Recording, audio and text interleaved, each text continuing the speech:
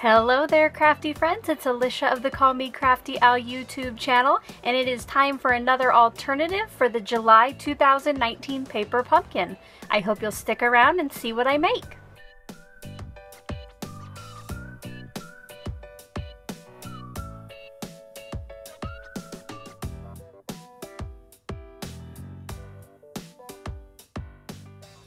Thanks so much for stopping by today. If this is your first time to my channel, I hope by the end of this video that you'll be inspired to hit that subscribe button below. If you're already a subscriber and regular viewer, welcome back. You know I love it when you stop by. Over the past few days, I have been sharing some alternatives using the July 2019 paper pumpkin kit, which is the On My Mind kit. If you would like to see those videos, I will link them in the description box below. So far for alternatives, I have created 3 cards that kind of went with the same layout as the instructions, but I used clear card bases for each of them. And then I also created a card using the ship and lots of other elements from the kits, but I created a sand shaker window out of the ship wheel. For today's card, I'm going to be using some of the stuff that you might normally recycle or throw away as the main focal point of my card. If you watched last month, this might look a little familiar, the technique I'm using. This will require some items that don't come from the kit, but a lot of it still does, so let's find out what that is. I will be using You're the Best stamp from the stamp set.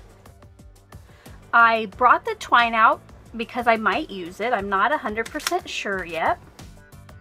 I got the sequins out for the same reason. I just love that these come with the adhesive already on the back. Now for the trash. I had these strips left over from cards that I've already made, and now that all my leaves are punched out from this piece, this is kind of ready for the recycle bin, but I'm not going to put it there. I'm going to make use of it. I did go ahead and I'm going to be using the card that came in the kit. It's kind of the craft colored with the embossed dots. And then for the items from my stash, I got out my archival ink in sepia. I thought for my sentiment I wanted to go with a brown. For my glitter today, I'm going to go with the smoky quartz. Again, it kind of reminded me of that background paper, so I'm trying to tie that in a little bit more. I got out a scrap of off-white cardstock, and then I will also be using my stick-it adhesive to get my glitter to adhere to the card. Let's go ahead and get started. As with most of my projects, I like to start by doing as much of the cutting as I can. I want this off-white cardstock to be a mat behind my focal point. So I'm just going to measure this and see what it is, and I'm going to cut this just a little larger.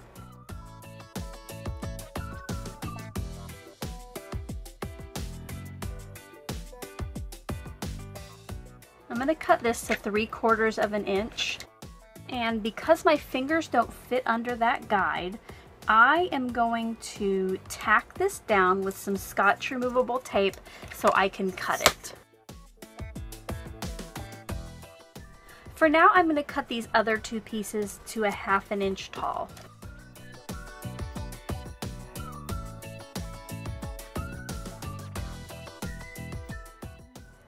The next step is to get my glittered piece ready.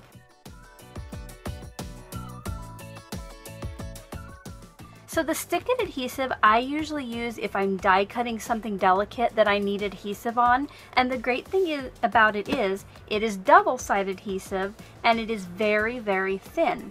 What I'm going to do is cut a piece that is just as large as my green scrap.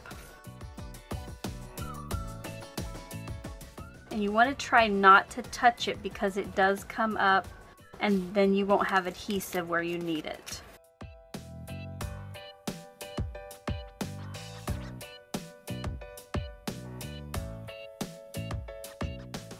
There are some places where the adhesive peeled back with the backing.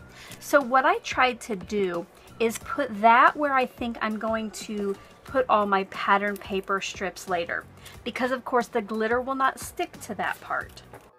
Once that is ready, I will use my non-stick scissors to just cut out right around that green piece.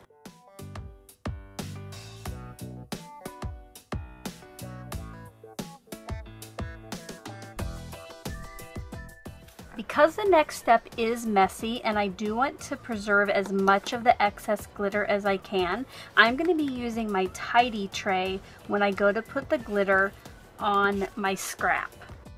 That way the excess will stay in the tray, and then it has the hole in the bottom that I can just pour it right back in here. Make sure everything's pressed down nicely so the glitter doesn't get under any openings.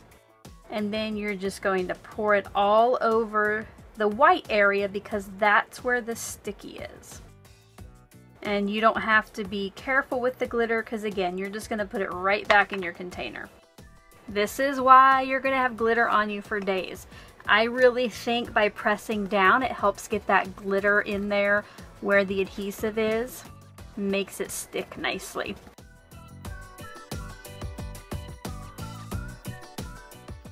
I try to tap off as much as I can over the tray.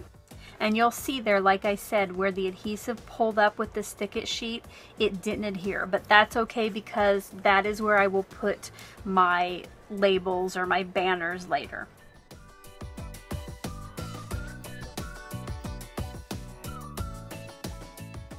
Now that I have the sentiment stamped, I'm going to go ahead and start getting the card put together. I will just be using my regular adhesive to get this onto the off-white card mat.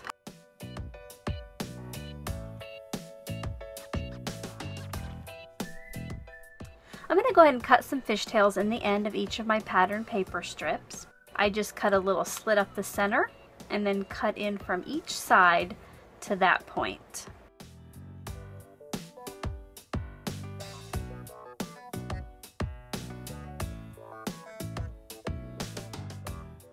And now I'm just going to try to figure out how I want to layer these.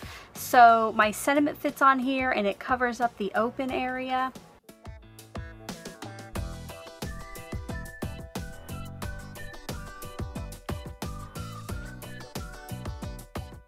I like the layout of this right here.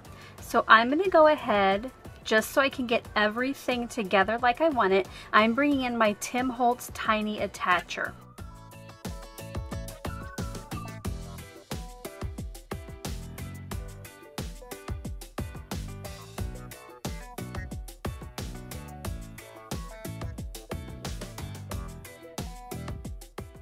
I'm going to go ahead and get this put on the card front so I can start working on my label cluster down here. I think I'm going to add a twine nest, so I need to make sure that this is adhered down.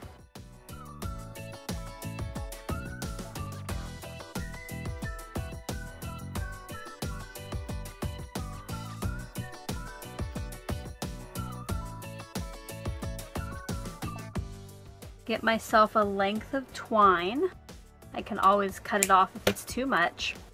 And then I'm just going to start wrapping this kind of in circles.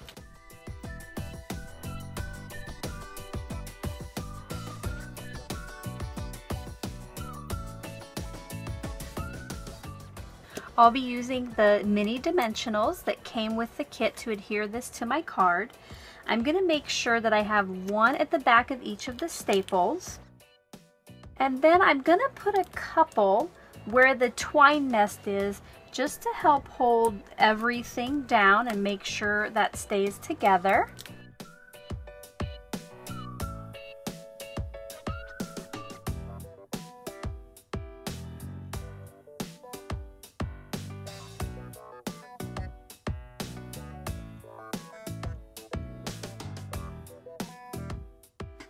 The final thing I need to do is add some of the sequins so I can cover up that spot right there where there was no adhesive. And I'm going to use 2 of the big ones and 1 of the small ones in kind of the frosted color. I think there's enough sparkle with the glitter that I didn't want to pull in the shiny sequins as well.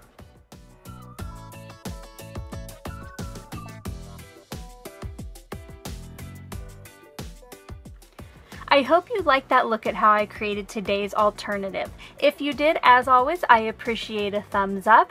Until my next video, I hope you're all having a crafty day. Bye-bye. Thank you so much for taking the time to watch all the way to the end of the video. I hope that you'll consider clicking on one of the videos or playlists I have linked above, and if you're interested in any of the products or tools that I use in the video, I do have some links in the description box.